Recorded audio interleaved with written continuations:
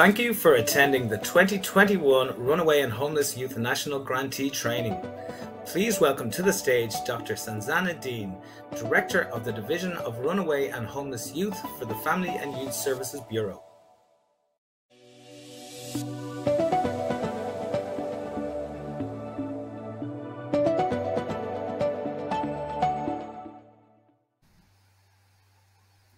Good afternoon, RHY community. I'm Dr. Sanzana Dean, Director for the Division of Runaway and Homeless Youth here in FISB, and I have to say that I am so proud to say that this has been an amazing training. In case you hadn't noticed, this training has brought together over 1,000 of the most engaged and passionate professionals in the youth services field.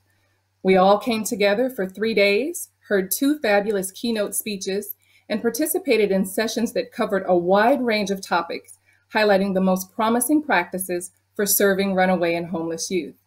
I thank you all for your time and energy, your passion, your experience, and your expertise.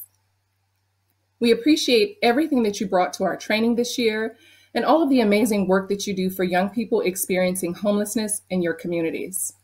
As we wrap up our time together, we now begin the important next step to process and reflect on all the new information gained and the connections made, and really being thoughtful about how to translate this new knowledge and energy into new resources and strategies that benefit the youth and communities that you serve.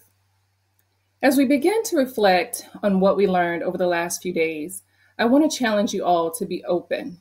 Be open to new ways of thinking, new ways of engaging, and new ways of doing all the hard things we talked about here. Whether it be creating space that allows young people to genuinely contribute to building better programs and resources, to exploring the impact of racial equity in delivering high-quality programs, being open and inclusive to all youth and families who seek support through your programs, and of course, as you'll hear from Dr. Joy, ensuring that we love and care for ourselves as we care for and serve others. You know, we've heard a lot about youth partnership this week. Some of our sessions were designed and led by young people and young leaders from around the country who are truly passionate and committed to ending youth homelessness. So one hard thing that I want to challenge you to engage in is authentic youth partnership.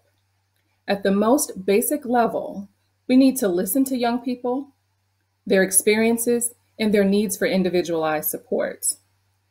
The Pathways theme to our event this year suggests that each youth and young adult is on an individual journey that is defined by who they are and are impacted by all the people that they've come across throughout their journey.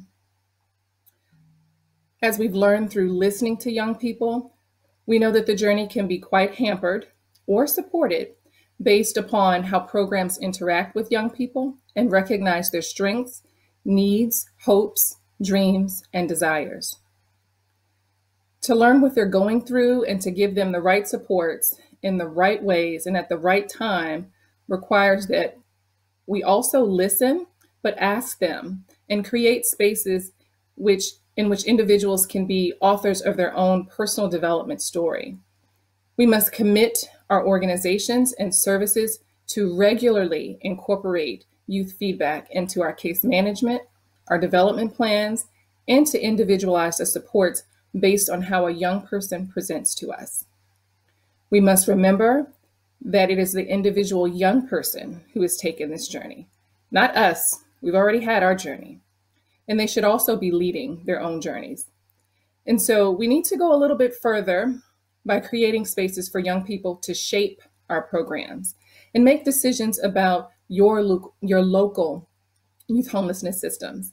Because we know without their knowledge of how the systems function, where the barriers are, what solutions are likely to work, and what young people are concerned about and need most, and how best to communicate to their peers, that if we don't consider these things and take their feedback and experiences into consideration, we will never be able to design and implement solutions that meet the needs of young people, acknowledging the realities and the various ecosystems that they're navigating. For example, at the national level and in partnership with federal government agencies, we're doing our best to model authentic youth partnership through RITAC's Action for Impact team and the NRS Youth Advisory Board, and through other federal efforts in collaboration with the Youth Catalyst team and other youth leadership groups. At the local level, I know that there are more action boards than ever before at both the individual program and community levels. You've heard from many of these amazing young people and the groups that they represent this week, and how they build partnership with young adults and adults to be able to set policy, build strategy, and influence decision-making in local communities. And so I'm also challenging you to move beyond asking yourselves, why should we include young people in this process, to how we can include young people in the process.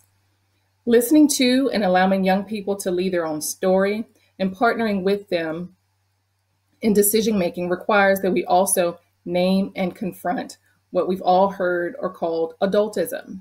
For example, many of us grew up in a world of our parents or grandparents telling us, you'll understand when you're older, or perhaps that children are meant to be, and young people are meant to be seen and not heard. And as we've heard in many ways this week, this mentality does not work for our young people or for improving our community's outcomes. If we're honoring our positive youth development principles, we're pursuing practices that build trust and genuine partnerships with young people, and we're working towards meaningful programmatic change. And so the second area that I want to challenge you to engage in is community partnerships. At the beginning of the training, Acting Associate Commissioner Powell talked about the importance of partnership for individual young people and for your programs, youth homelessness systems, and Dr. Punch offered his own heroic journey towards building powerful partnerships between systems of health, homelessness, justice, and community organizing in St. Louis. Many of our sessions have reinforced for me the importance of community partnership and providing young people the options they need to create their own individual journeys. Options that cross sectors, that are flexible, fluid, and adaptable with as few barriers as possible. It is our job to build strong relationships that include formal connections with warm, seamless transitions to build, to elevate, and really to illuminate barrier-free pathways. It's our job to create enough pathways to represent their homelessness experience and memberships in groups, and to meet them where they are in education, employment, and housing. I'm also challenging you to break through silos, really to engage in partners that see themselves in the work, that have an opportunity to build upon and share your values, and sometimes to share power. And sometimes we know how hard that can be, so that our communities of partnership build alliances and resources that can truly prevent and end youth homelessness. And the last challenge I want to offer is about equity. You've heard a lot about the disparate impact of homelessness that it has on Black, Hispanic, Indigenous, and other youth of color, and the disparate impact it has on youth who are LGBTQ+. Thanks to several important research initiatives over the last 10 years and RHY program data, as well as various community needs assessments from around the country, we truly understand clearly that these young people experience homelessness more frequently and more severely than their peers. And in many communities across the country, resources like transitional living programs and permanent housing is not reflective of the number of young people who you see through your street outreach programs, who represent and present to you for support at your drop-in centers, and who show up at your community shelters. We also know that in organizations, in our systems, it matters that rich cultural diversity among staff who will lead to different policies and decisions is important. A different environment for our young people, and to offer a model for them for what they might be and what healthy community relationships look like. And really that speaks to the opportunity for young people to see themselves in opportunities of leadership, of success, depending on where they are in their pathway and where they are going to be able to have true examples within the organizations that serve them to see growth as well as leadership in their own dreams and realities. But one of the things kind of to keep in mind is that our systems and organizations, particularly at the leadership level, don't often reflect this diversity, this equity or inclusion that we aspire for young people or that young people value. I know that ensuring equity can sometimes be hard. It challenges deeply held and often hidden community and cultural beliefs and practices. And we know that it won't be addressed by a single event or training, nor is a single staff hire going to turn inequitable systems into equitable ones. So my challenge to you, nonetheless, is to commit to working on these things. So instead of a 2, 4, or 6-hour training, think about engaging your organization, your community, in a 6 or 12-month learning and action initiative that not only includes equity education, but also the development of an equity action plan. Consider implementing supportive practices for staff and young people, like support groups, and take steps to demystify or destigmatize the conversation about race and language and ethnicity related to racism. You might also consider conducting a staff audit to make visible how representation in your system or your program is, including staff on the front lines and in leadership. Now, let me be clear that this indeed is a call to action. What we're asking you to do is the hard things of engaging in authentic youth partnership, building a robust community partnership, and to begin to untangle the complex issues related to equity. We hope that you'll take what you've learned this week, along with the new and strengthened friendships and connections that you've made, and really walk the next few steps along the pathway with young people that will lead to these things. At FISB, please know that we're here to support you along the journey, and we know that you can do it. And we thank you for all of your incredible partnership. I am personally inspired by your courage, your resilience, and your dedication. I want to offer thank you to Youth Collaboratory, who supports us each and every day, and our grantees, and all of our contractors and federal partners that support RHY have really made this training this year a wonderful success. In addition, I also would be remiss if I did not offer thanks to my own amazing RHY team for their tireless efforts on behalf of the RHY community, and to Acting Associate Commissioner Powell for her vision and her continued passion in all that we do on behalf of runaway and homeless youth. We have truly enjoyed our time with you together, from the workshops, the networking, the federal session, and look forward to opportunities to continue to engage with you throughout the year. And again, I want to say thank you, and we'll pause real briefly. And then I want to talk about our artistic expression that we have. And so we did have several opportunities to receive artistic expressions from young people. And so I don't want to end our training without speaking about them on a high note, because by recognizing the wonderful work submitted for this year's artistic inspection is really a testament to what you do and how you serve young people and how they see themselves on the journey of their own pathways. So each year, FISB hosts an opportunity for artistic expression in which we invite young people and young adults to express their authentic voice, passion, and interest and experiences. This year, we're delighted to receive creative expressions from several youth related to the theme, Brighter Futures, Strengthening Pathways for Youth Success. Hopefully, you've had an opportunity to view them in the expo space during the training. And I'd like to take a moment to really highlight each contribution at this year's National Grantees Training. Next slide, please. First, we'd like to thank the Hawaii Youth Services Network for their help in engaging and submitting the video, Kiki to Kapuna, This Is Our Way.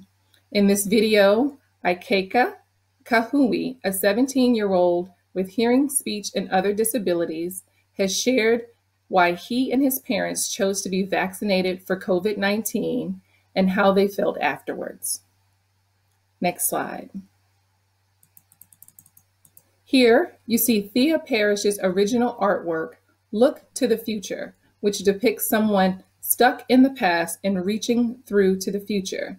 Thea shared, the colors in the picture signify imagination, which also helps to fuel the goals you have in mind for the future. Thank you to Thea for sharing her work and inspiring us to aspire to a brighter future.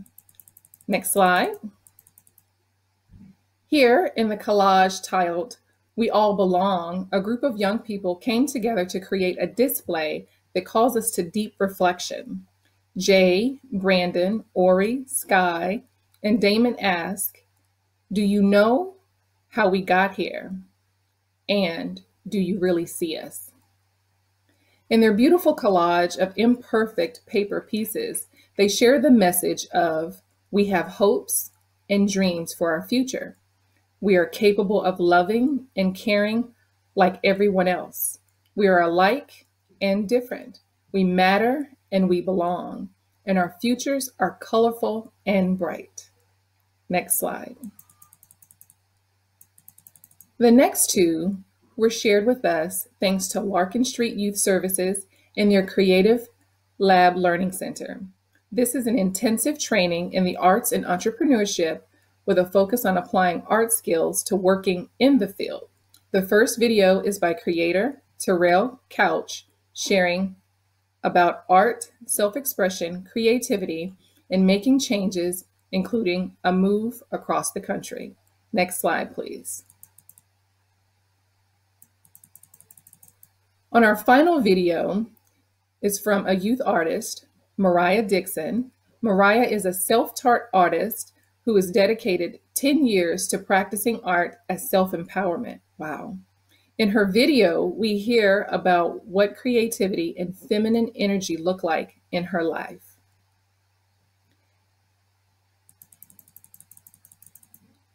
On behalf of FISB, I want to express my appreciation for each of the youth and young adults who share their artistic expressions with us this week.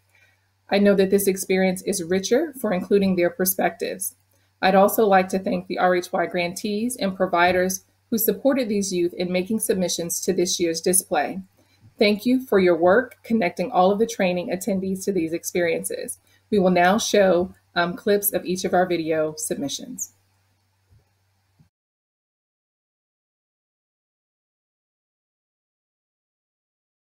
Aloha!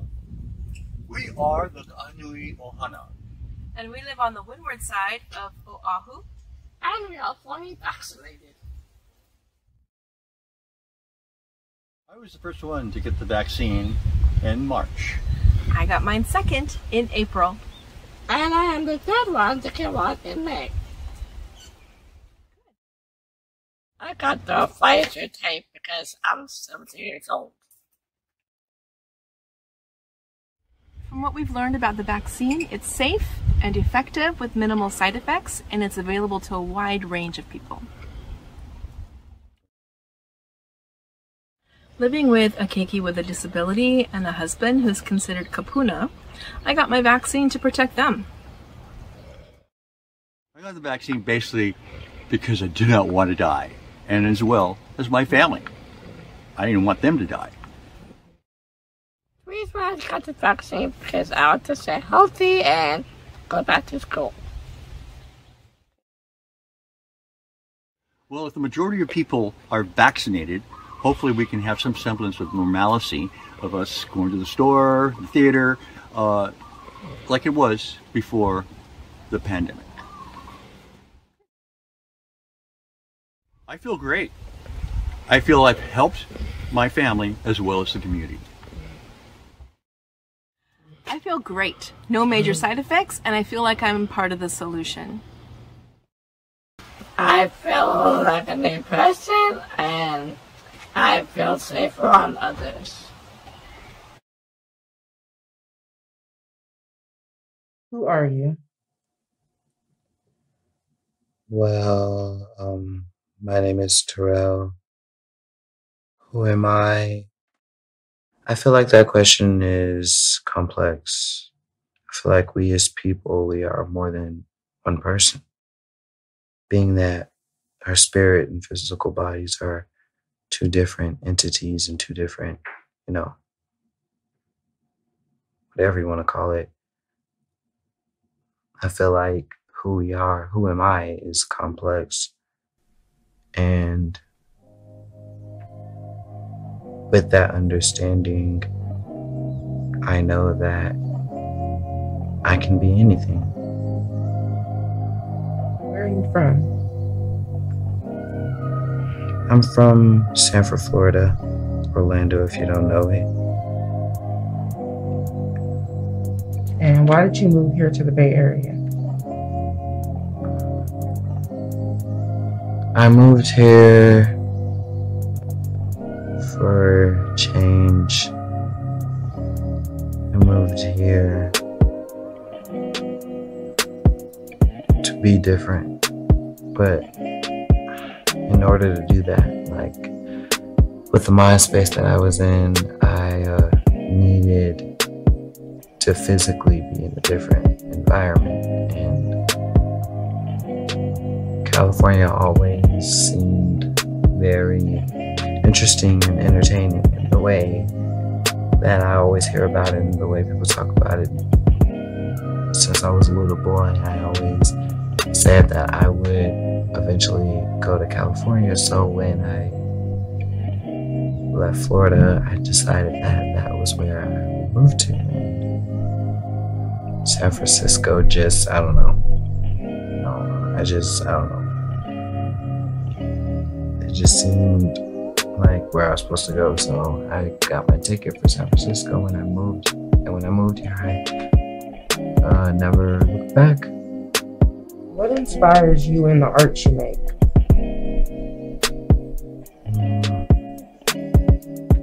What inspires me is feeling.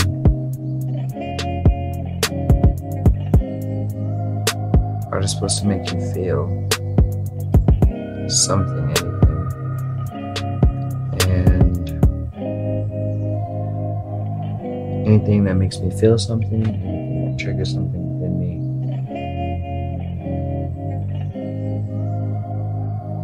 inspires me. And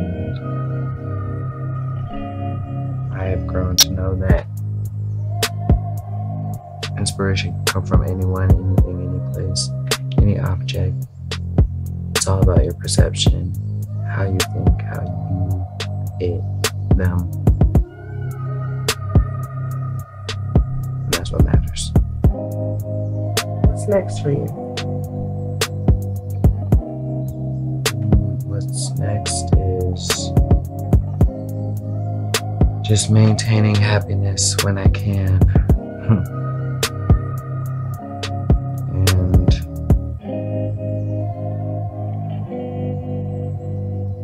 And just working on my clothing line and making sure that I build a strong foundation this year for myself and my brand.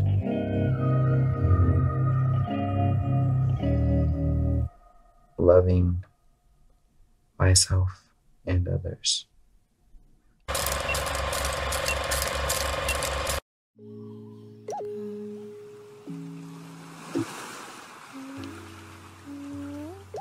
My energy is similar to the ocean. The ocean is sometimes calm, sometimes wild. It may be warm or cold, sometimes unforgiving, yet sometimes serene and peaceful.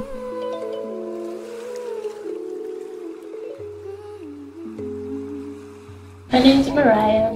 I'm a 19-year-old artist who just recently moved to California.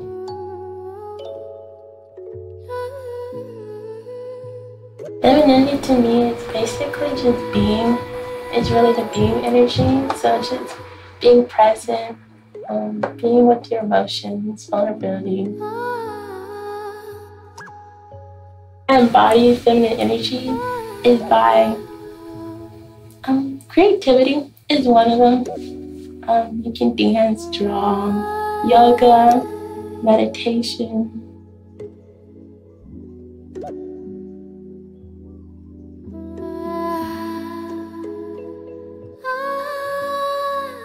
As a woman with feminine essence, feminine energy is ideally free to flow all throughout your body.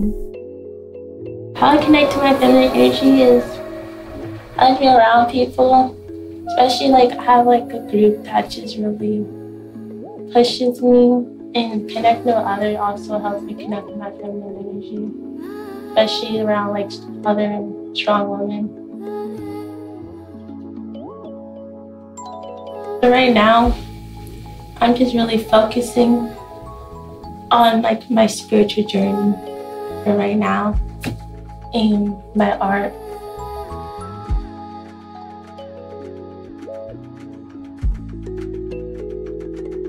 You need to accept that every single part of you is okay. Every feeling you have is okay. I honor and respect every feeling I have. Make creativity a habit.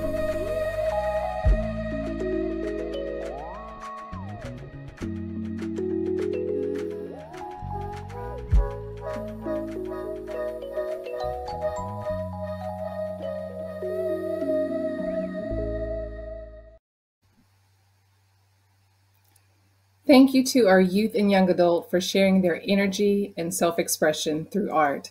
We truly appreciate your contributions and wish you all the best in your futures, in your careers, and achieving every goal and dream that you have set for yourself. Now, we can't close out our 2021 RHY National Grantee Training without our next session, this powerful session from our closing keynote speaker. Please allow me to introduce the speaker, author, scholar, and founder of 2 organizations. As the CEO of Joy Unlimited and president of the Healing Justice Foundation, Dr. Joy Lewis helps individuals, institutions, and communities heal from oppression-induced historic and present-day trauma using healing justice as an on-ramp to reclaim our own humanity and each other. While she resides in St. Paul, Minnesota, her work is deeply informed by growing up in East St. Louis, Illinois. She has spent over 20 years in higher education, leadership as dean, vice president, chief diversity officer, and faculty member. Dr. Joy's book, Healing: The Act of Radical Self-Care, educates individuals on the framework of the Orange Method of healing justice. Through coaching, certification, coaches, and training, Dr. Joy offers support to interrupt the historic cycles of oppression using both radical self-care and community care. She's on a mission to put healing in the hands of anyone, anywhere. Thank you, Dr. Joy, for joining us today to guide us from heartbreak to healing as you inspire, explore, and unpack the practice of radical self-care for emotional laborers. Please join me in welcoming Dr. Joy Lewis.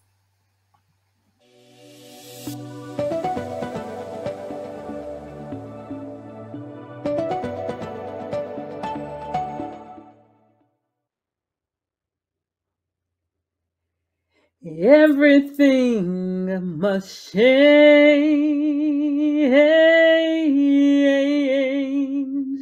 Nothing stays the same.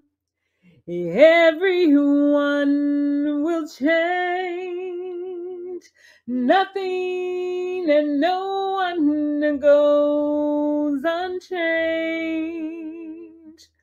The young become the old, and mysteries do unfold, 'cause that's the way of time.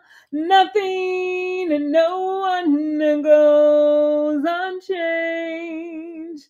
There are not many things in life you can be sure of, except the rain comes from the clouds, sun lights up the sky, hummingbirds do fly, winter turns to spring,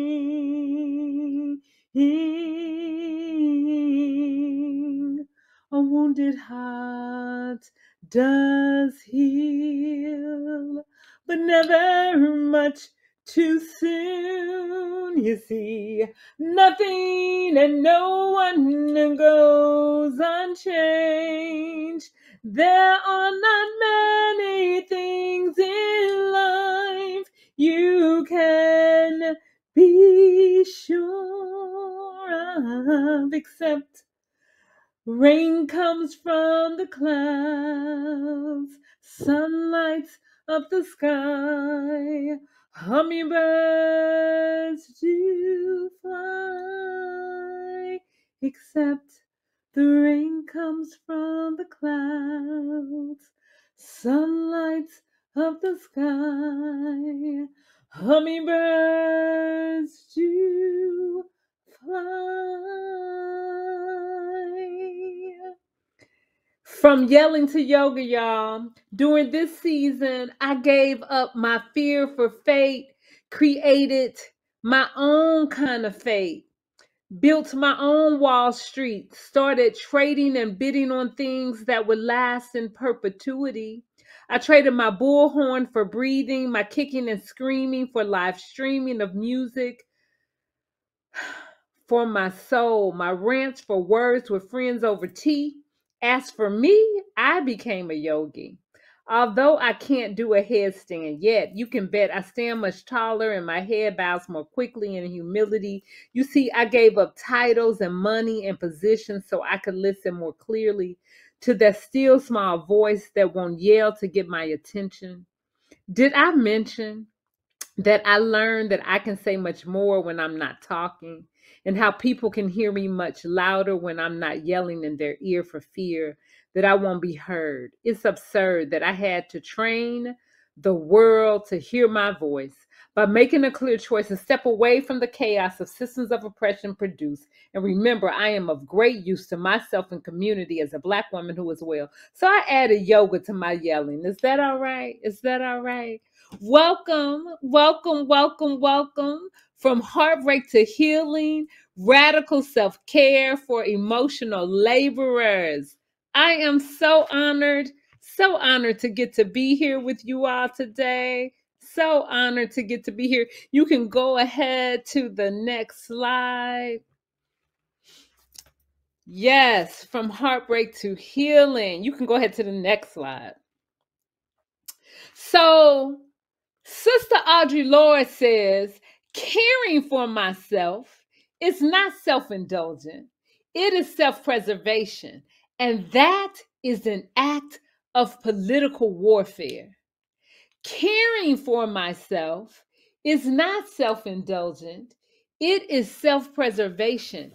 And that is an act of political warfare. Y'all, I have some questions for you. So let me tell y'all right off from the jump. I'm going to tell you right from the jump. Even though I don't have the pleasure where we can like exactly talk exactly back and forth, we're going to open up the chat. We're going to chat back and forth with each other. I have a co-conspirator, Diamond, who's going to help me out and going to be feeding me some of the answers that y'all going to get to say with me. And we just gonna interact. Is that all right? Is that all right? So I got a question. We talking about going from heartbreak to healing and radical self-care. So we talking about radical self-care, y'all. Why would Sister Audre Lorde say that self-care is why would she put self-care and political warfare in the same sentence? How is self-care political warfare? What do y'all think? So that's my first question. So y'all, I'm about some call and response. So y'all gonna have to feed me and tell me, why is self-care, how is self-care about political warfare? What do y'all think? How is this about political warfare? I'm gonna pause and give y'all an opportunity to tell me, how is self-care about political warfare? What do y'all think? Let's see. I know it takes a little minute for the feed to come on. We need to be healthy to engage in change. Yes. Yes. Come on through. What else? What else, y'all? What do you think? What do we need? What needs to happen? Why? And here's another way to think about it too. How does the system win if we are not well? How does the system benefit? A system that was created to harm us is combated by caring for ourselves when you are the target of the harm. Y'all better come on through. Come on through. Yes. How does the system benefit if we're not well, y'all? What do you think? What do you think? The patriarchy benefits when we are held down. Y'all better come on through and preach a word. Come on. Come on. What do you think? How is the system benefiting if we are not well? Somebody said we turn on ourselves and we turn on each other. The personal is political. Yes, this is America. Somebody, y'all better give a word. I'm just saying. Yes. Yes. Because we are the catalyst for transforming these systems of oppression. If we are not okay, then who will fight for change? Yes. Y'all, I'm just saying. So Sister Audre Lorde said, this is not play. You know, this isn't something cute. This isn't about see, they want us to think that self-care is this cute thing that we do over to the side. It's something extra, right? Self-preservation, the face of systems that are designed to crush you, is incredibly radical. Y'all better speak a word today, right? Self-care leads to change in ourselves so we can change the world. Yes. My co-conspirator Diamond is typing so fast. Y'all giving some good answers. Y'all, because if we don't care for ourselves and just work, nose to the grindstone, we can stop to speak up and advocate for good progress. They win because we're silenced when we're tired. Hey, somebody is talking about capitalism, right? They make us think that we got to buy all this stuff. We got to buy this special cream. Y'all, at some point, I'm just going to tell on myself, I belong to 7 gyms. Y'all, for real.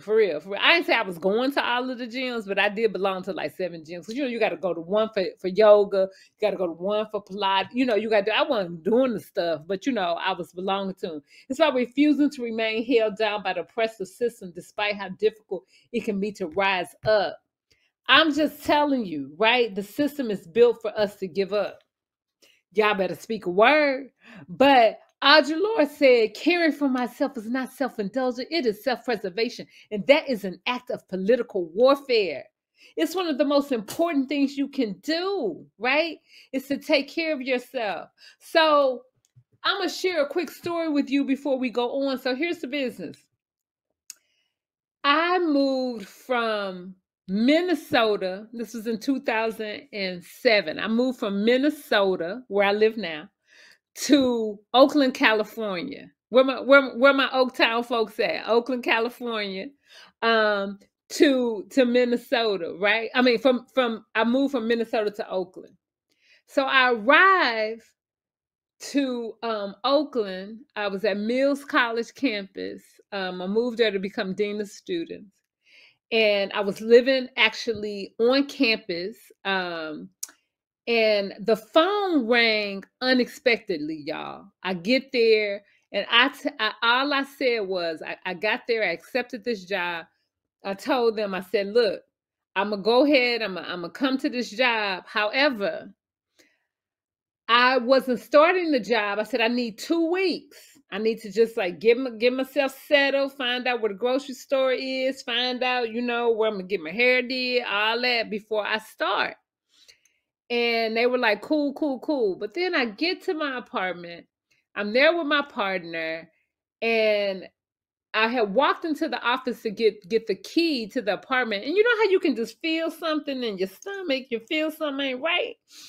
And I said, look, I'm so tired. They had lost my luggage. I was like, I don't have time. I'm just going to go to the apartment. I go to the apartment. The phone rings unexpectedly.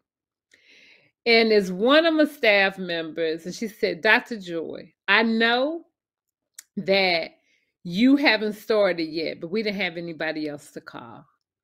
And I said, okay. And she said, I'm sorry to call you, but one of our students, and I'm going to tell you before I speak that this is a trigger warning. So this is a trigger warning. So one of our students has been murdered. I said, what? He said, one of our students has been murdered. I was like, oh my goodness. And she said, I said, here on campus? She said, no. It actually happened in New York, but the student had their ID in their back pocket, and so, and their mother was not around, and so we had to ID them, and we don't have anybody else to call. I said, okay. And I needed to talk to the media and talk to the authorities and all this. Now, y'all, look, I just arrived on campus. Why am I telling you this? So my whole idea about that, I'm gonna get there, I'm gonna get settled, I'm gonna do the things, I'm gonna, have a minute, I'm gonna get to the grocery store. All that went out the window. And so why am I telling you this? I'm telling you this is because I moved there. That was in 2007. I knew that I needed to try to get my grounding. I knew there was going to be some business when I got on campus. I had no idea it was going to be that kind of business.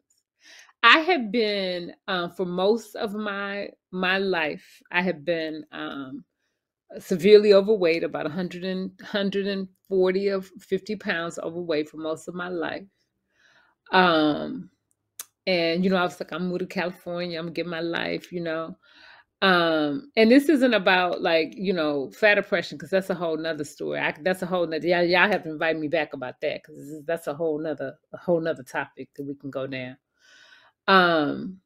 But the thing is, I had to shut it down, get it together, get in the mode of taking care of everybody else except me.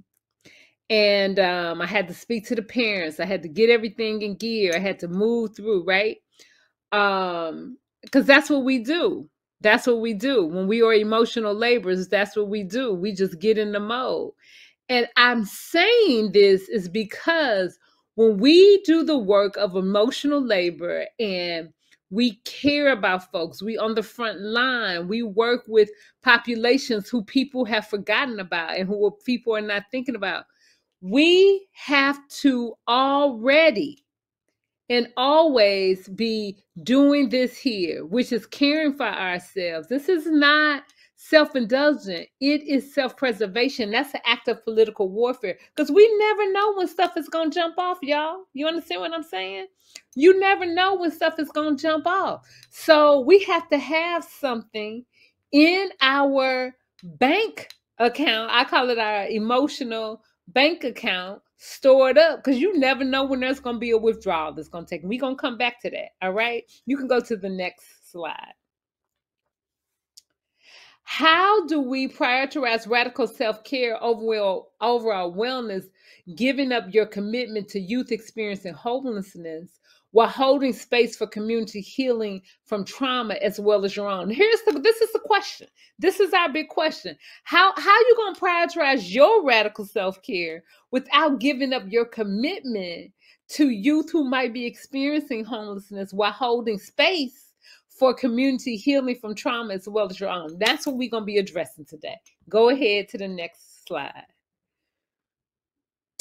So who is this? Who is this woman talking to you? Who am I? So I am Dr. Joy Lewis. People finally call me Dr. Joy, and I am on a mission, y'all, to put healing in the hands of anyone, anywhere. That's who I am. You can go to the next slide. So I have a process. It's called the Orange Method. It has 4 parts. Meditation, which is about getting grounded. Mindfulness, which is about getting present. Emotional liberation, which is about getting free. And conscious movement, which is about getting unstuck. So for today, we are going to actually go through each of those practices. But here's the deal. Those practices, even though I have put them together in my book called Healing, the Act of Radical Self-Care, they don't belong to me. They belong to all of us. They belong to all of us. I just simply put them together in this book, but my work is about getting these practices out to all of us to remind us that they belong to all of us. They are all practices, right? They belong to our elders and to our ancestors. They've been passed down. And I'm just here to remind us, yeah, we get to use these. We get to use these. You know, I didn't create meditation. It's been around for thousands of years, right? So you know what? We are going to practice together. We're going to practice together. Is that all right? Is that all right? So I am going to invite you right where you are. We're going to do a little meditation together, some quiet time, whatever you want to call it, whatever it feels good to you. So I am going to invite you to come to a comfortable seat right where you are, if it is available to you. Now, if you're driving, don't be doing the most, okay? I want you to be safe. You can come to a comfortable seat.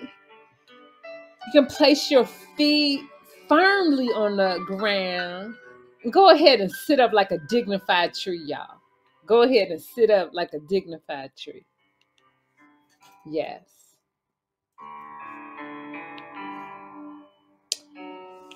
All right. And you can close your eyes if you like, or you can simply find a spot in which to put your gaze. And we're going to meditate together for about 1 minute and 30 seconds. Okay? I invite you to just notice your breath. You don't have to do anything to alter it or change it. Just notice that you have breath. We're going to take a deep, unifying breath together on the count of 3. 1, 2, 3. Deep breath in.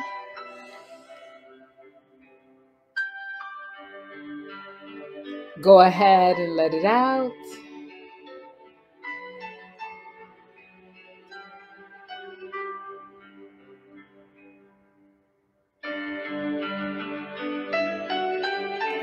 Before you take this next breath, I'm going to invite you to consider being completely pleased with yourself. Nothing to change, nothing to alter. Simply pleased. On the count of 3. 1, 2, 3. Deep breath in. And release. This next breath, let it be your biggest breath you've taken yet today. On the count of 3. 1, 2, 3. Deep breath in. Hold it, and release. Go ahead and shake it out, shake it out. Let your hands go up. Shake it, shake it, shake it, shake all that out. Shake it out, shake it out. And release. And find some stillness. You can go ahead and open your eyes. Go ahead and join us back. Great. Open your eyes. Awesome. Awesome. Great. So here's my question. It's my next question for you. What are the conditions that you feel like that you need in order to meditate? You can just throw it in the chat. What do you feel like you need? What are the conditions you feel like you need in order to meditate? You can throw it in the chat for me. What do you need in order to meditate? What y'all think? What do you need? What kinds of things do you need to meditate?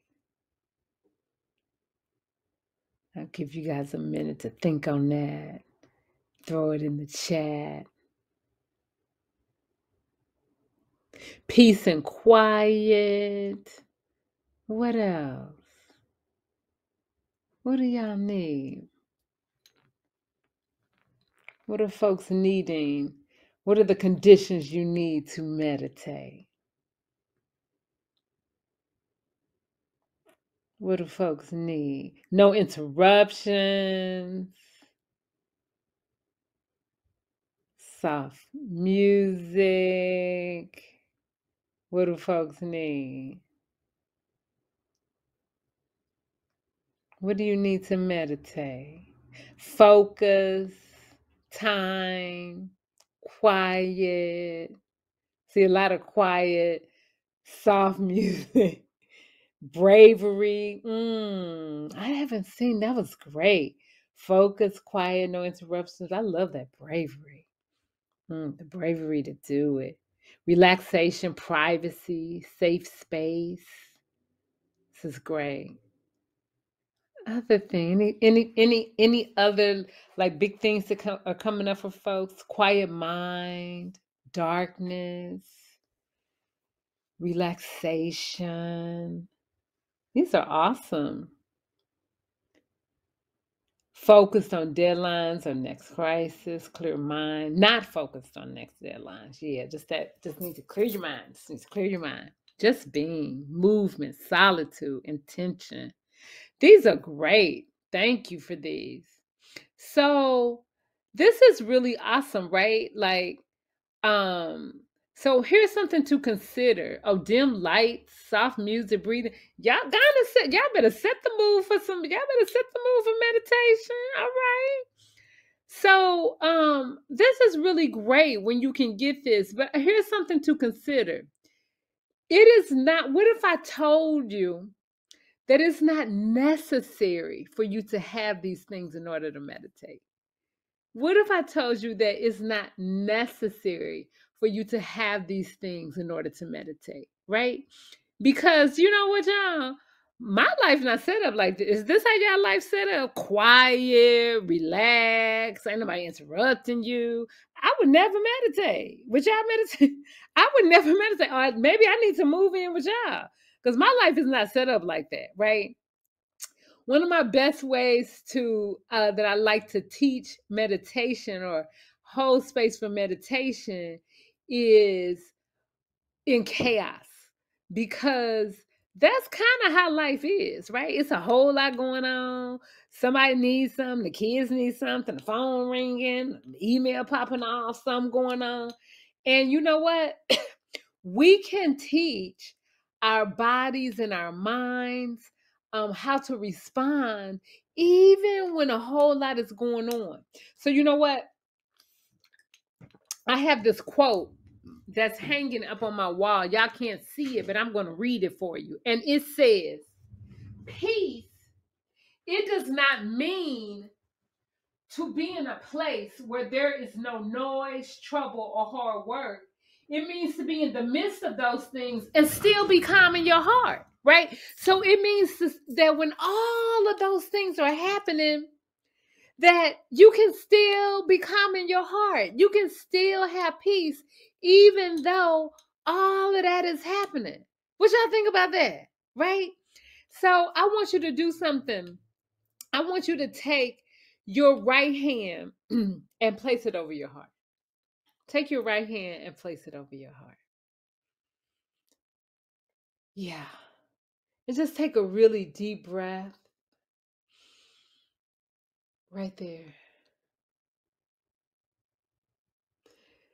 You will begin to feel your entire central nervous system calm down. This is called hand over heart meditation. Hand over heart meditation. Yes? Hand over heart meditation. Okay? And you can add an affirmation. One of my favorite meditations, affirmation is called amazing, awesome, and brilliant.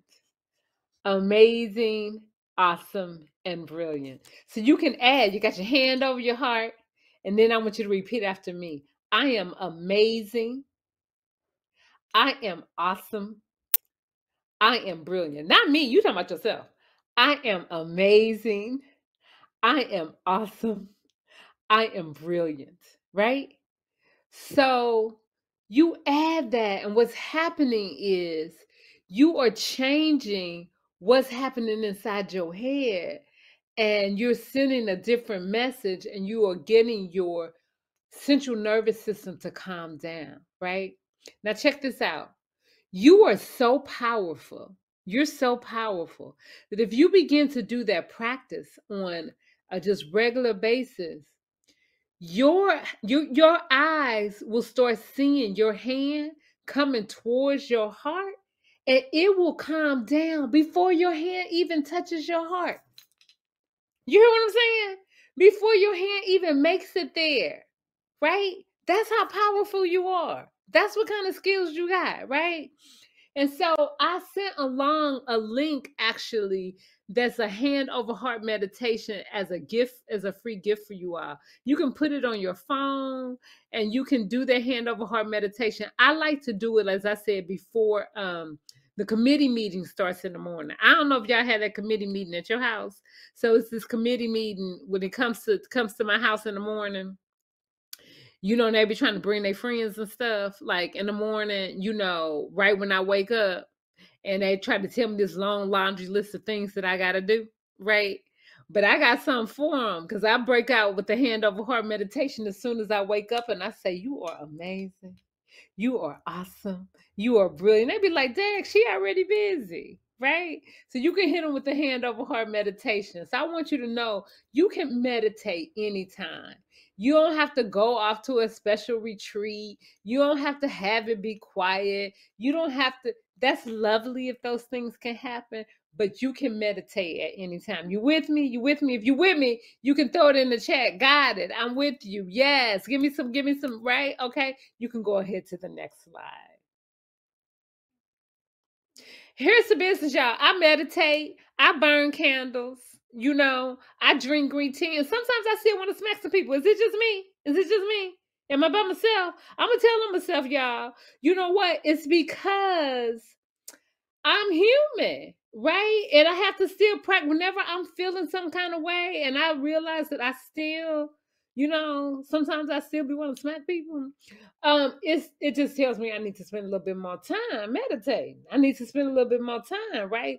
Because I still can feel some kind of way. So don't feel like if you've been meditating or you've been doing stuff, you'll be like, I'm not doing it right. It's not that you're not doing it right. It just means that you need a little bit more time. You need to spend a little bit more time practicing. You just feeling a little empty. So it's okay. Keep at it. It's a practice. All right.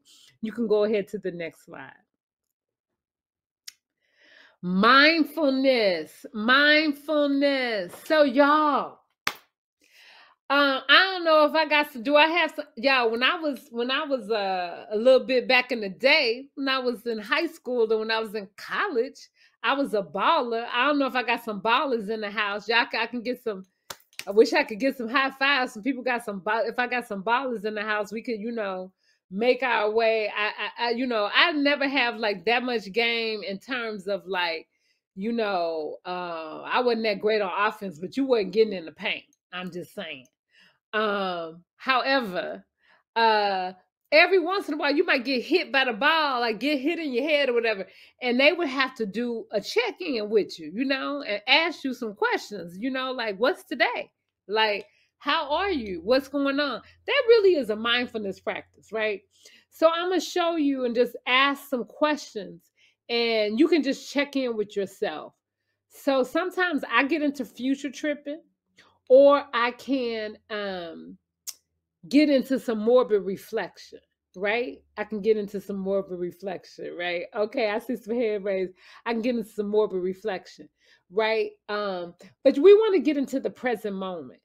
So you can ask yourself, and you can jot these questions down for yourself. So if you find yourself like, Dad, when is this going to happen? When I wonder about this, or when is this like pandemic going to be over? When, you know, or Dad, I regret that I didn't do X, Y, and Z. You can get yourself in the present moment by just asking some questions. So you can just check in with yourself. Now, yeah, this isn't a quiz. This isn't to make yourself feel bad. You don't have to be feeling some kind of way or whatever. You know, so check this out. So how many folks like got to eat breakfast today? You know, you can just check in with yourself. How many folks got to dance today? Was people gonna get they dance on? How many people got to sing today? Do I have some like shower superstars, some folks who was like kicking it, you know, kicking it in their cars, right? Too bad we can't like have y'all be able to break out and open up your microphones, right? Oh, and I understand there may be some dancing later on. So if you didn't get your dance on, there is an opportunity later, right? How many people got to cry today? How many folks got to cry today? Y'all. And I ain't talking about like the cute cry, although that's nice. I'm talking about like the ugly cry, right? Like that ugly, you know, like the snot type crying, that kind of like, because I triple double dog dare you to cry like that and not feel better. Now, here's the business.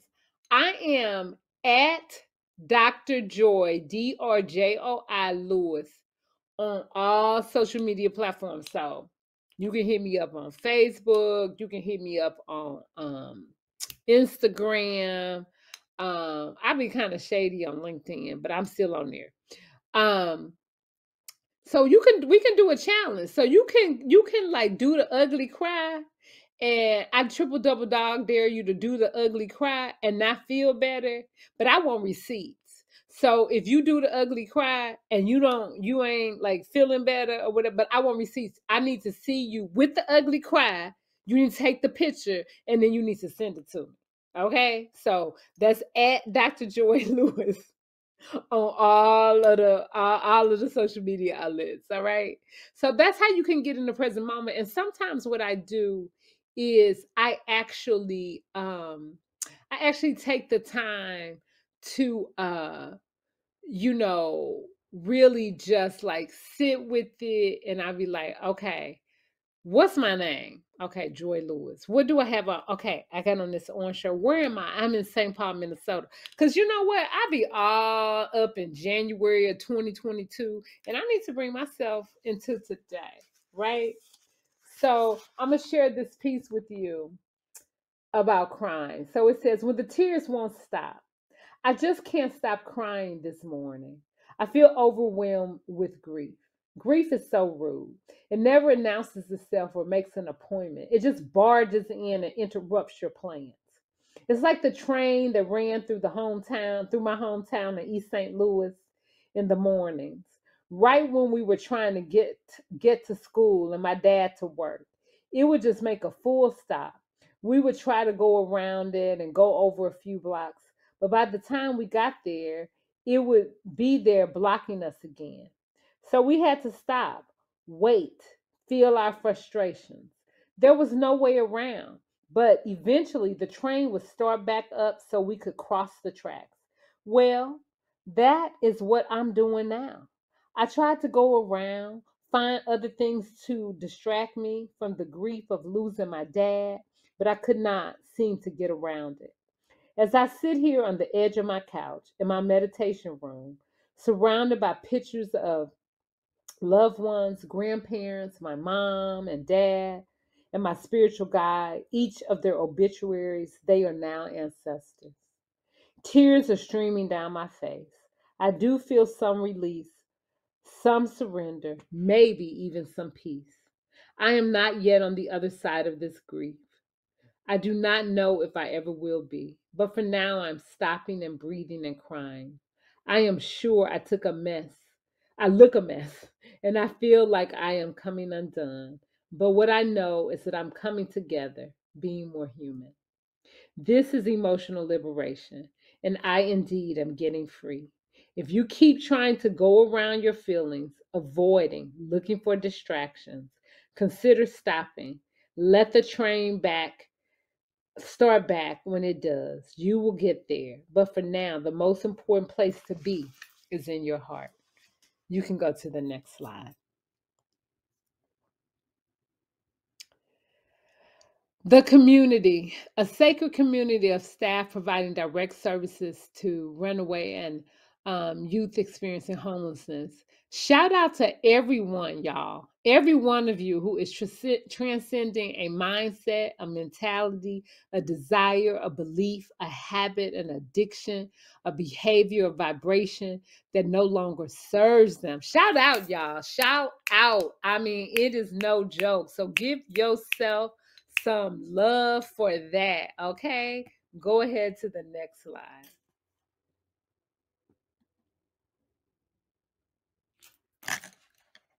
There is power in the pause. There is power in the pause.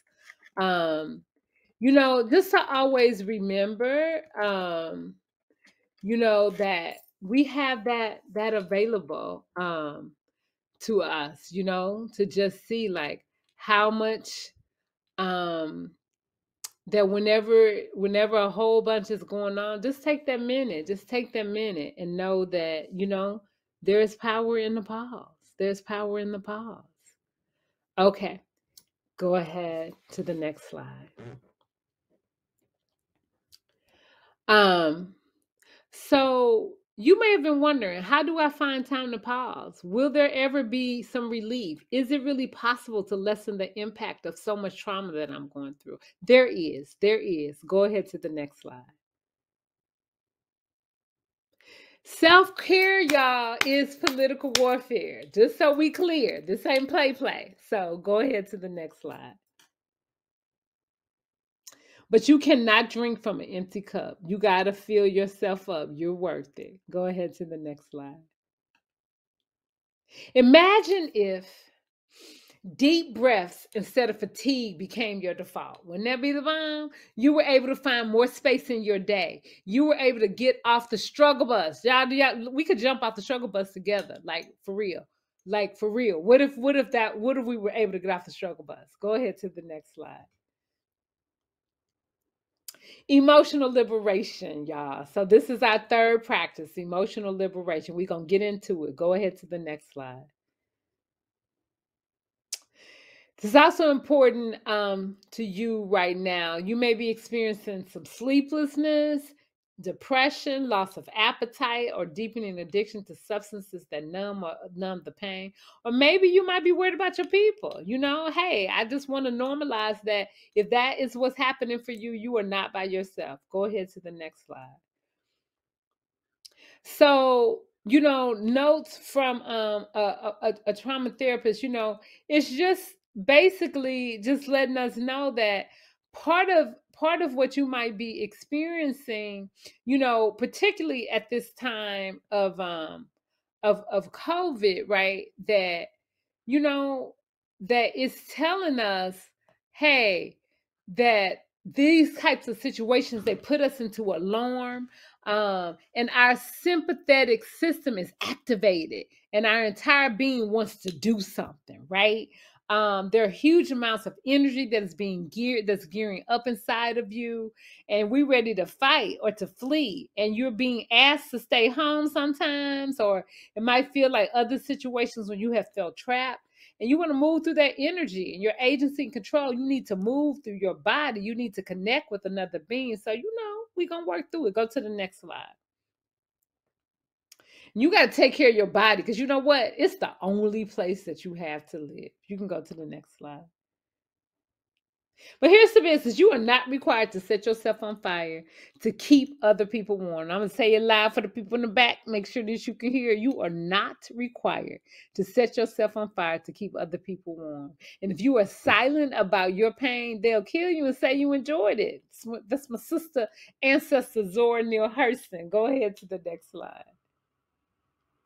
So what is the bridge that connects heartbreak and injustice with joy and liberation? It's radical self-care. And I've learned a few things. I want to pass it on to you. Go ahead.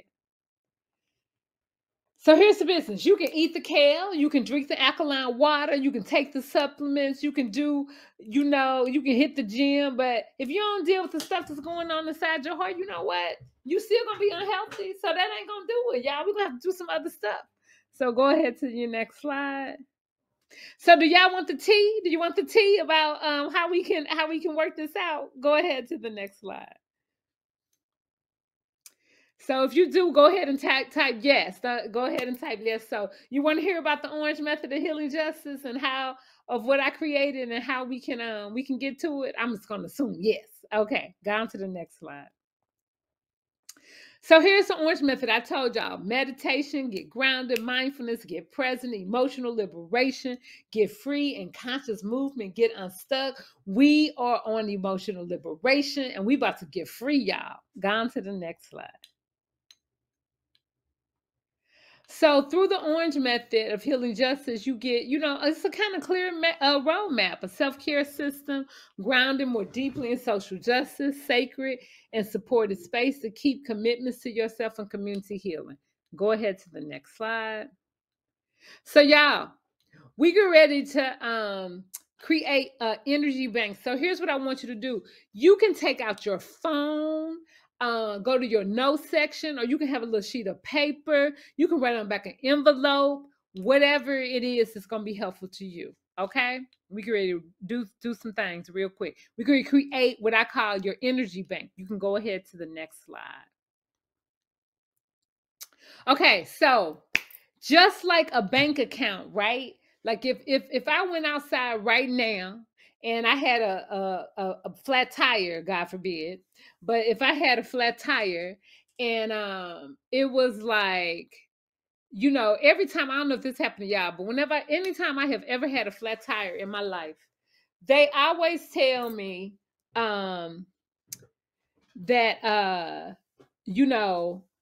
they always tell me that we'll have to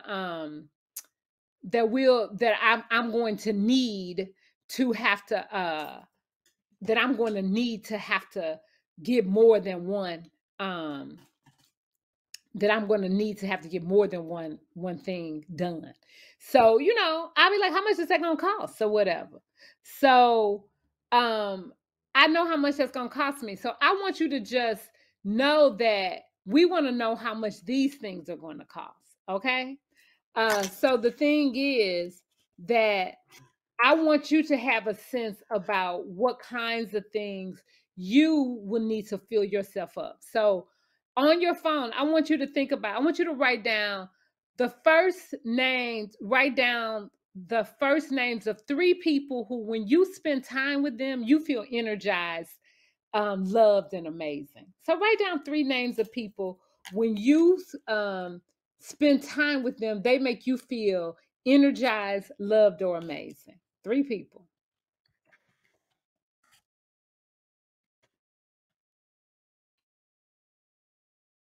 All right. Now I want you to write down 3 activities that when you engage in them, you feel energized, loved, and amazing. 3 things that when you do them, you feel energized, loved, or amazing.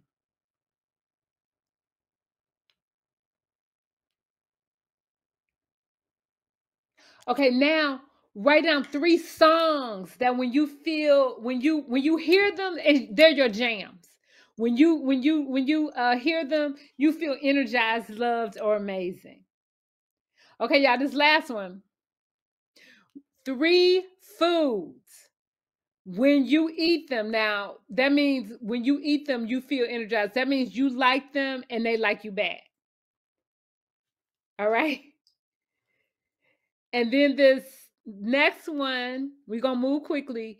When these are your withdrawals. So write down the names of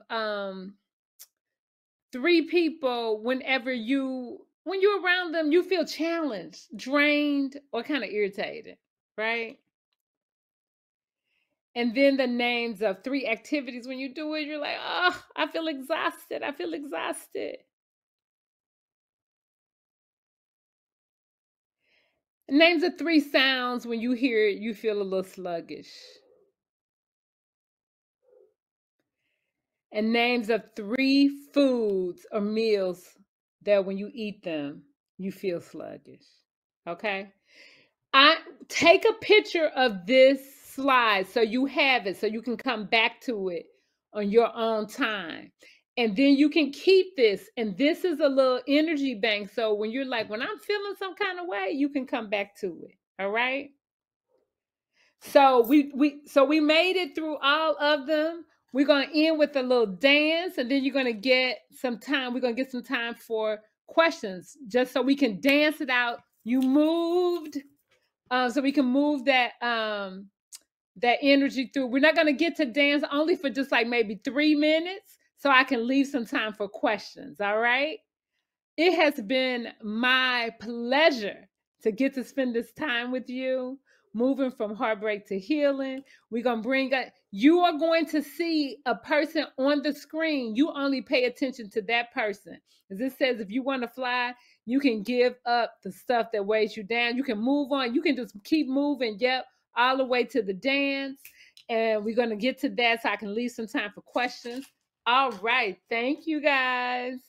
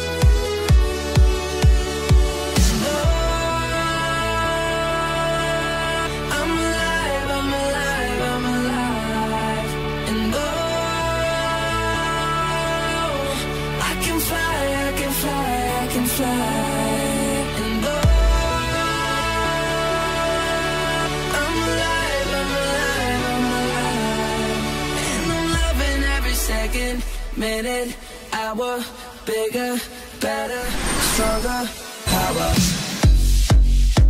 Hey! I got that power. I got that power. I got that power. Power, power, power. They call me Willie, stay so cool, I'm chilly. I done made that melee, on my way to that Bentley. Used to have a piggy bank, but now I got that bigger bang. Who cares what the haters think? They hate on me cause I'm doing what they can. I stay on that hustle, I flex that mid-tone muscle. Hate to bust your bubble, I'm on that other level. I'ma take it higher and higher, higher and higher. I stay in fire tire, keep burning like that fire.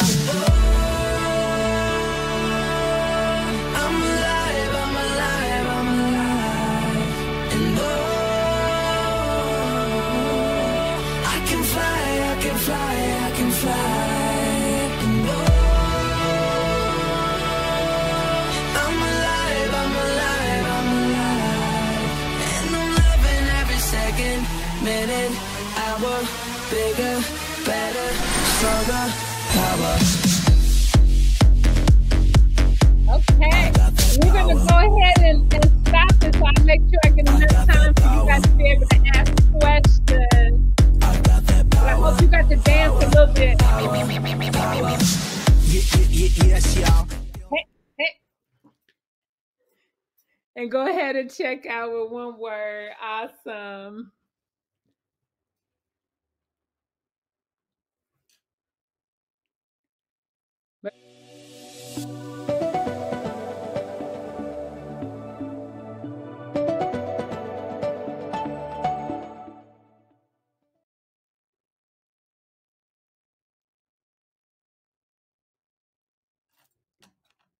I can't hear you.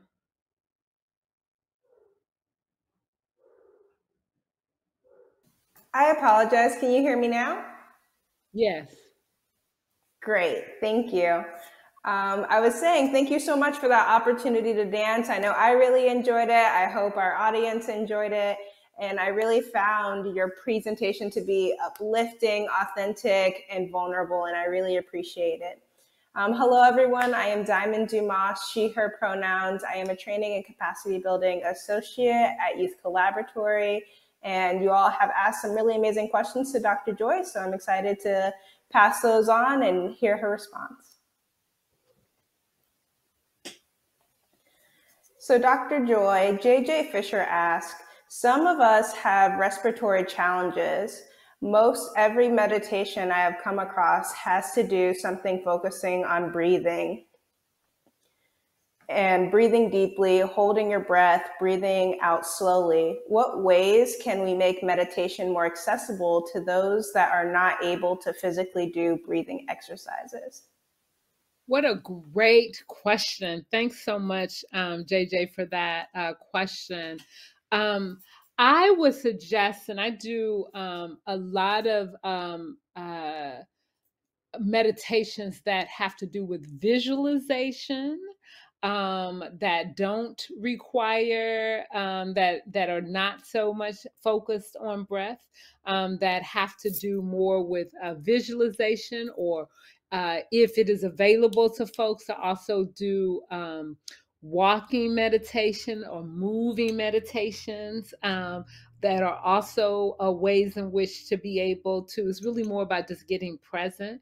And so that is also really, really helpful. So I hope that that is something, and thank you for that. That is something I appreciate that question, JJ, and something for me, as a practitioner, to be more conscious about and to have more things that are more accessible. So thank you for that. I appreciate it. Thank you for that. You have shared such powerful ways to be more present. How can we hold ourselves and one another accountable to put this into practice while engaging in such intense work environments? Yeah, thank you for the question. I like to think about it, both for myself and for other people. I like to use, for myself, it helps me, instead of like holding myself to accountability or others, to think about it in a way of like, how do I inspire myself into accountability, and how do I like make a commitment to myself, and think about it as like I get to do these things, right?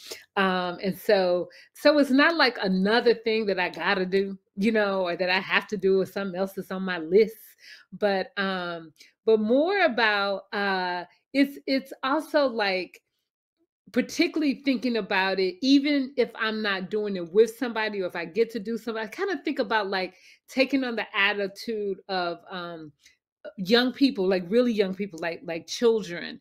I think about like whenever I was a young person, and I couldn't wait to get up to get ready to go outside and play, and it's like, can I get to do this? And so taking that on, like, this is something that I get to do, and trying to take that attitude, because then it's not like so arduous, right? It's like, oh, I get to do this, right? So how do we kind of reclaim these things as something that are like loving and kind to ourselves, not like, oh, this is something else I gotta do, right? Because it's a loving, kind practice. Yeah.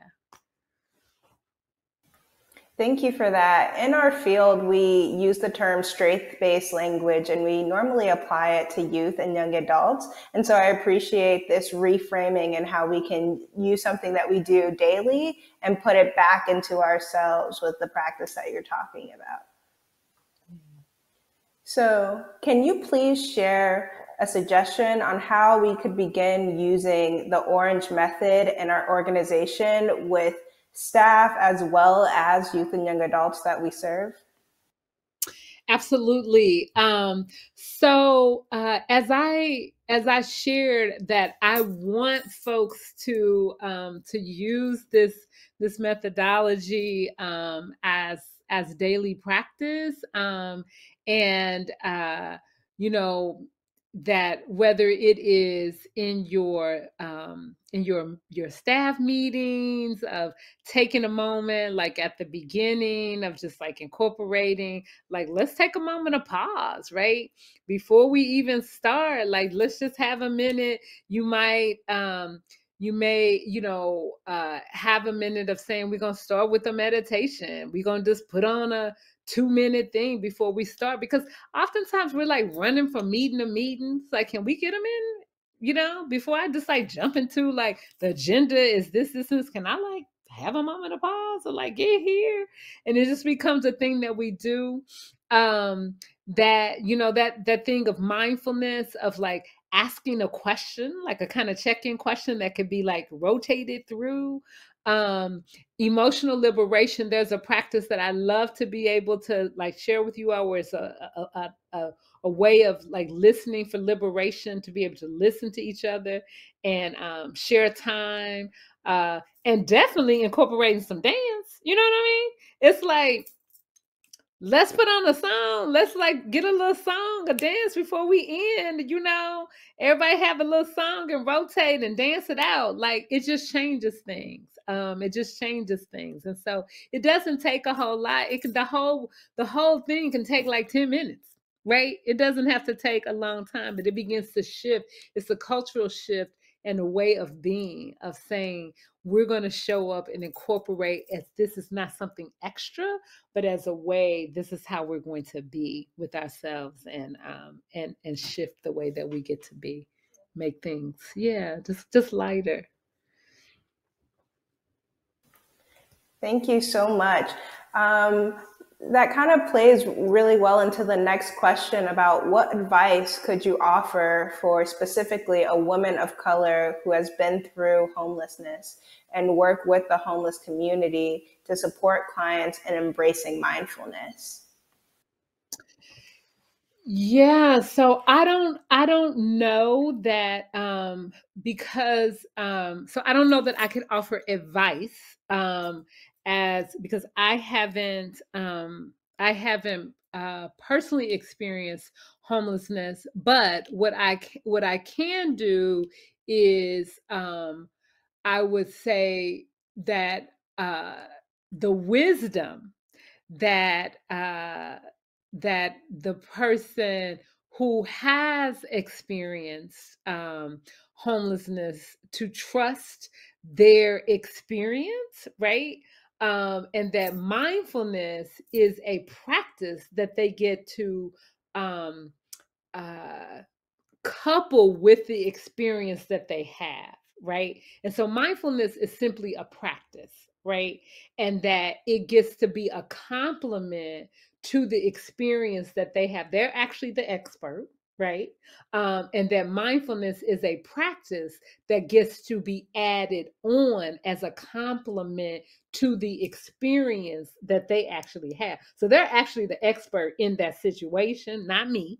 But I can add to say, hey, here's a practice that you get to add to, and it's an intuitive thing that's going to help them to add to the expertise that they already have.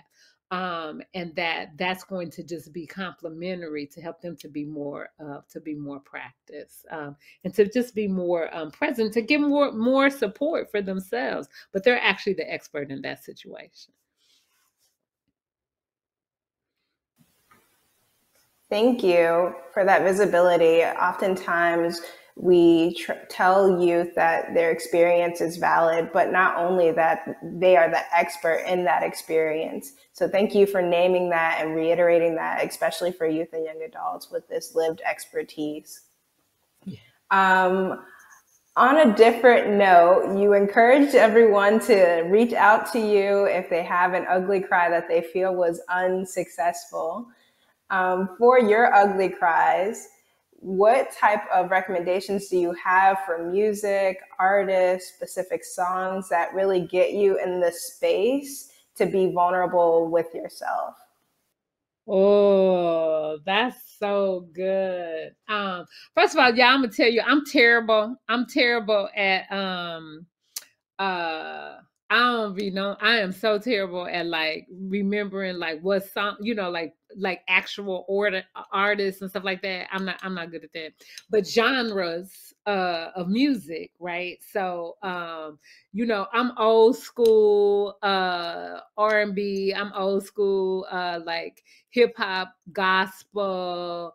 You know, in that way, I like to just like sing, you know, a cappella, you know, like in that kind of way. So, you know, I'm not good at being like, it was this. I'd be like, Particularly like I love keeping young people in my life. They be like, Dr. Joy, can you tell us? So I be like, I don't know, I just start like, singing. I like Lauryn Hill.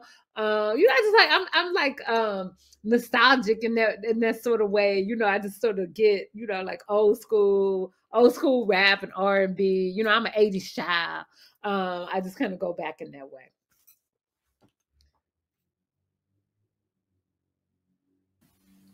Thank you so much for sharing. A couple of those are on my playlist, so it's good to know that we have that connection in that way. Can you tell us what's next for you? What communities are you working with, and what can they teach us in the youth services field? Yeah, that's really great. What's next for me is I am very, very focused on building out capacity. As it's not like a slogan for me about how do I get healing in the hands of anyone anywhere. It's like that's not really just like some cute slogan. It's like I'm really like serious about it. And so how can I do that? I can't just do that by I can't do that by myself. So I'm really focused on getting out the Orange Method through my coaching certification program, of trying to get as many people trained in the Orange Method as possible. So when people go through my training, they're called OMIs because it is the Orange Method. So I want to have as many OMIs as possible so folks can get out there and get to do the work. I am focused, doing a lot of work. Both I'm in the Twin Cities in Minnesota, and so both here and across the nation, particularly with the Black community and communities of color and Native communities, of trying to just make sure that we are growing the population, so people who are the most affected by these policies and practices that are being made, particularly around the criminal justice system, that they are the folks who can actually be the ones that are delivering services. Because the truth of the matter is, whenever communities are being affected, there is no Red Cross that is coming for us, right? Nobody's coming for us. So my thing is like, we got to build our own Red Cross. So I am trying to make sure that we have folks who are in place to be there, to be able to offer and hold space. So that's what I'm trying to do. Thank you so much for sharing that. Are there any final words that you'd like to share with us before we pass it back over?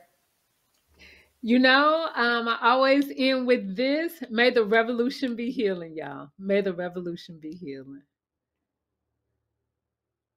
What a powerful statement. I want you to know that several people in the chat have described this session as powerful, energizing, inspiring, bringing joy, and especially perspective to our work. So I greatly appreciate all that you've done and all that you continue to do. I will pass it back to Dr. Sanzana Dean. Thank you.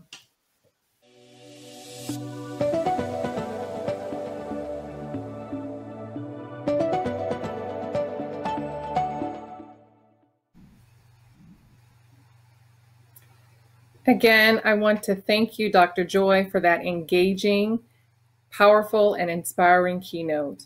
I encourage all of our grantees and attendees today to think about how you can engage in self-care and to share these practices with youth and staff in your programs. I truly hope that you've enjoyed this year's training and want to again thank you and congratulate you for all the work that you're doing and for your unwavering commitment and support to serving runaway and homeless youth. Again, thank you.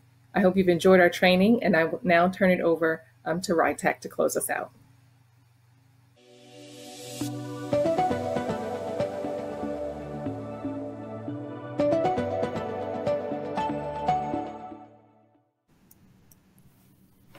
Thank you, Dr. Sanzana Dean, for making those closing remarks. Wow, what an amazing week at the 2021 National Runaway and Homeless Youth Grantee Training. We did it again.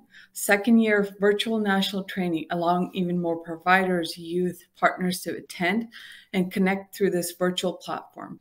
What an amazing response, positive feedback from you all to make this event successful and a platform for you all to connect. This is the largest RIE grantee training ever.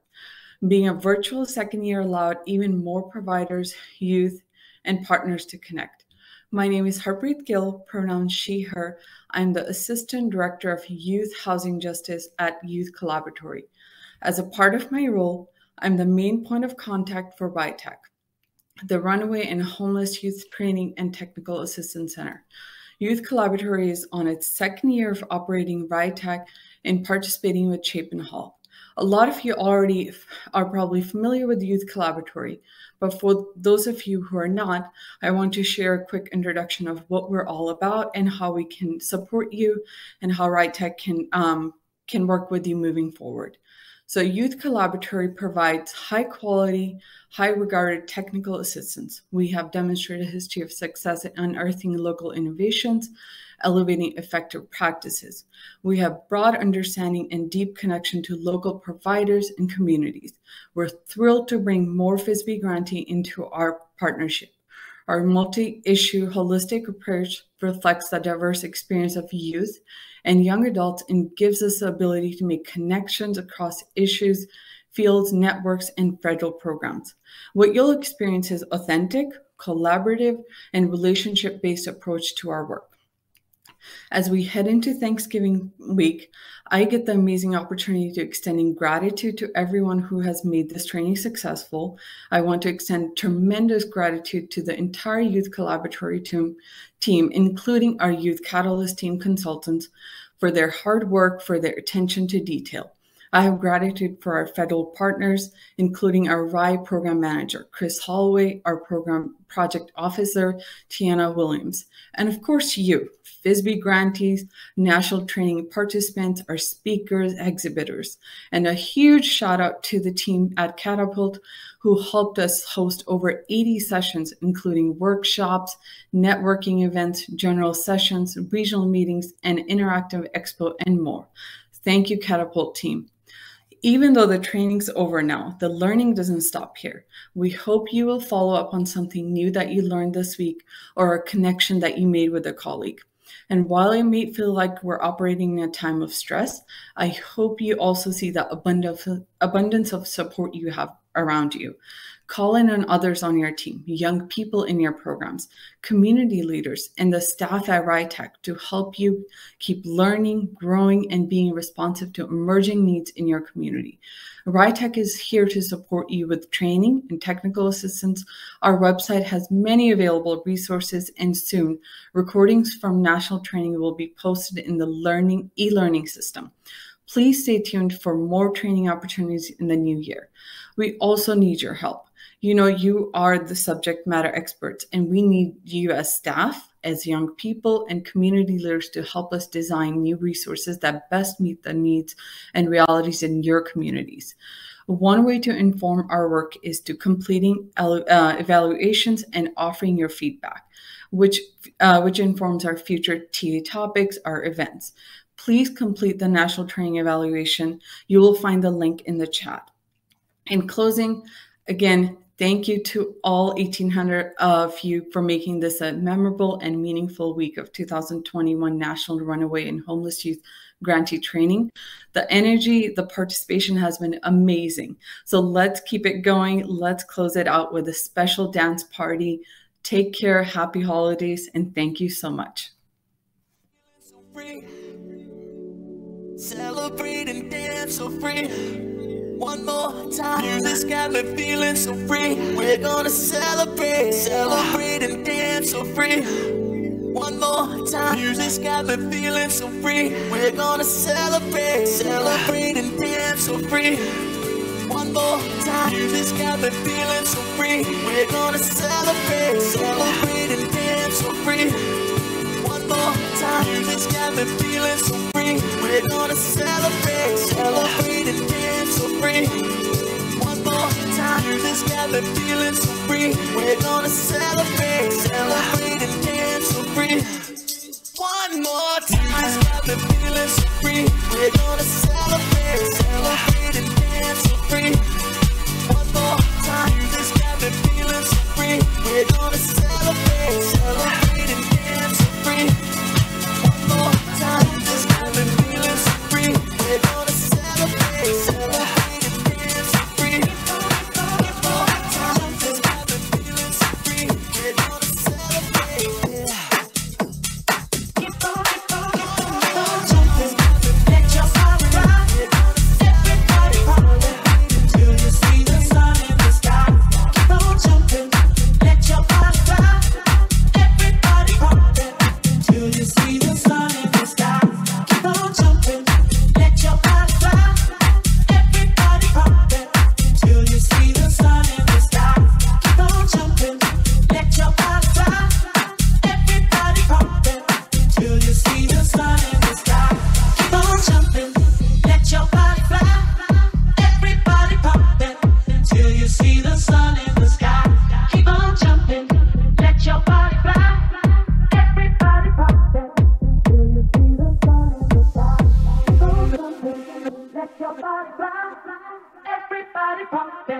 till you see the sun in the sky. Keep on jumping, let your body fly. Everybody pop till you see the sun in the sky. Keep on jumping, let your body fly. Everybody pop till you see the sun in the sky. Keep on jumping, let your body fly. Everybody pop till you see the sun in the sky. Keep on jumping, let your body fly. Everybody pop till you see the sun in the sky. Keep on jumping, let your body fly. Everybody pop till you see the sun in the sky. Keep on jumping.